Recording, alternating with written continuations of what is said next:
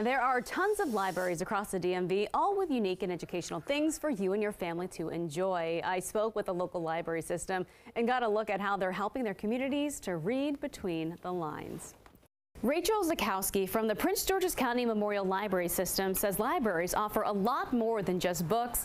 They have a lot of things you might not expect. Entertainment, learning, new hobby, new craft, whatever your interests are, we can find something for you. And they are a place for the entire community. What do you think makes libraries so special?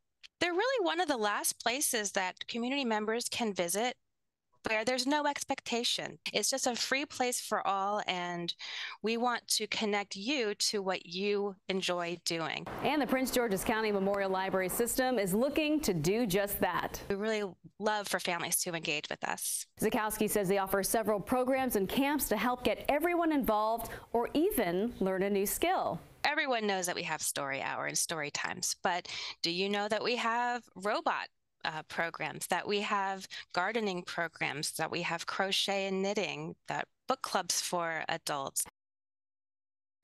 And right now, the Prince George's County Memorial Library System is holding its summer program, Summer Prince George's. It encourages kids and adults to read, attend library programs, and participate in social media challenges. That program runs until August 17th.